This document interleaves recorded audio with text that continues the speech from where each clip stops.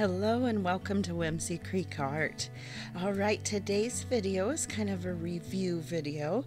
It is a review of these Artist Loft Reversible Liquid Art Panels.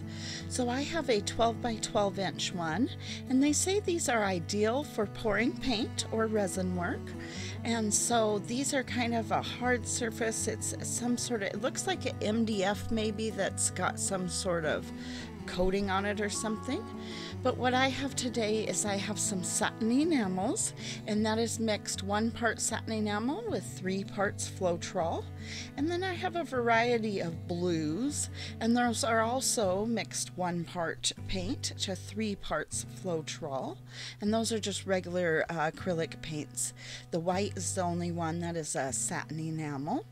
And so we're going to do kind of like a cloud pour, and this is actually going to be a background for I'm going to do a little bit of brushwork on top of that, so I'll show that in a later video, but this is just the background.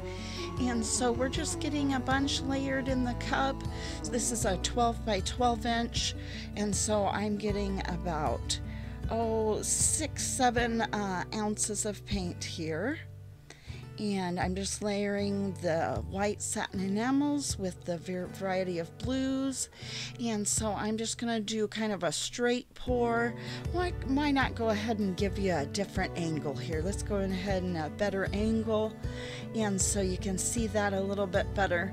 So there really isn't a huge difference between a ring pour or a straight pour.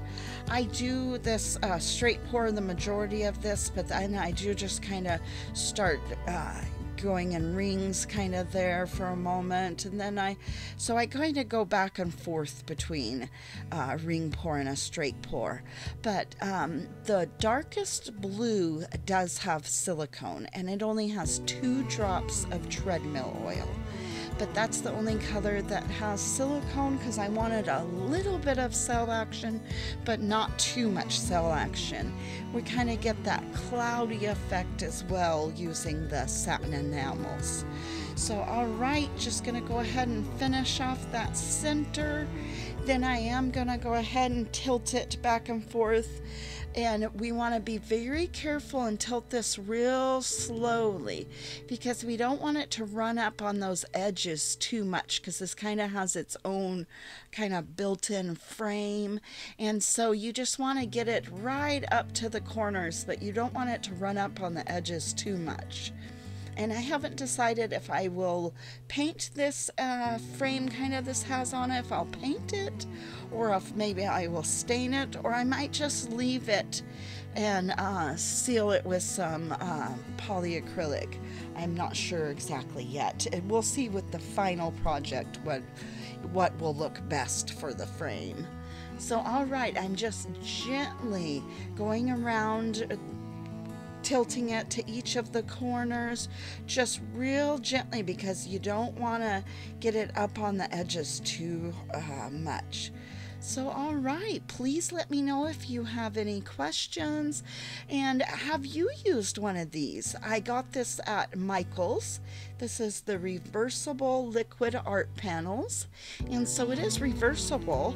I'm not sure if I'll do anything with the back. I probably won't do anything with the back, but I guess you do have the option of doing something with the back on these. So please let me know, have you used these? How did they work for you?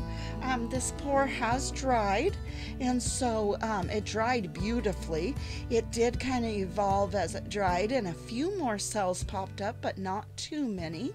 So it has a nice kind of underwater look to it. So this will be a background, and so I will share eventually what I do with it to put a little bit of scenery on it, I guess we'll say. So alright, thank you so much for watching, and please let me know if you have any questions.